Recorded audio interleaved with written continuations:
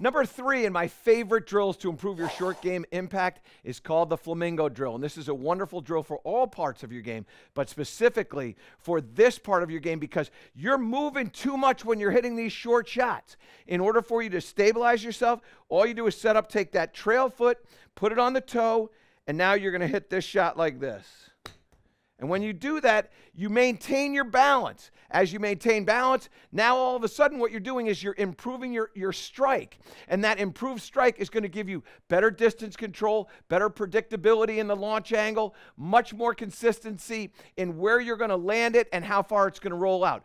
Do the Flamingo drill for your short game, and you're going to improve that impact and improve the consistency.